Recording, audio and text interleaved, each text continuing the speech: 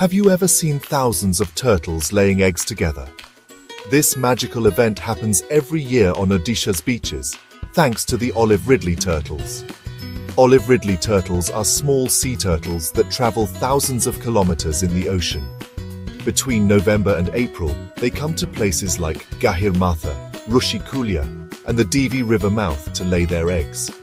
Scientists studied data from 2008 to 2024, and guess what?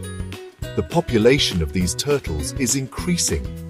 This has been possible due to conservation efforts and banning harmful fishing methods. But there's a new worry.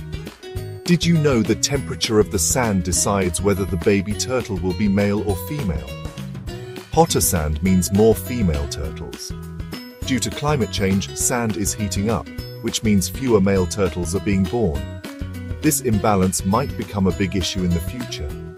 We must continue protecting their nesting sites and take climate change seriously. Olive Ridleys are not just marine creatures, they are symbols of ecological balance. Let's work together to keep them safe. Do not forget to like and subscribe to Student Edge for more such fascinating content.